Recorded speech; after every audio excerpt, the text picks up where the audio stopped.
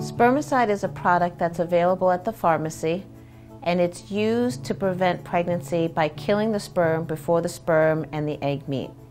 This product comes in several forms. It comes in a cream or a gel, it comes in a film, and it can come in a little tablet. All of these forms are used in the vagina to prevent pregnancy.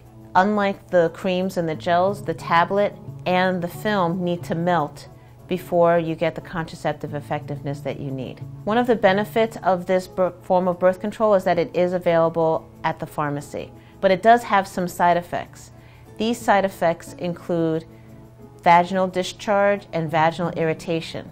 You may find that this product causes burning on the outside and the inside of your vagina, and it may also cause burning to your partner as well. Although this burning is not harmful to you, it can be irritating and bothersome. It is usually self-limited, so if it persists more than a day or two, you need to see your doctor or nurse practitioner because it may not be the spermicide that's causing these issues.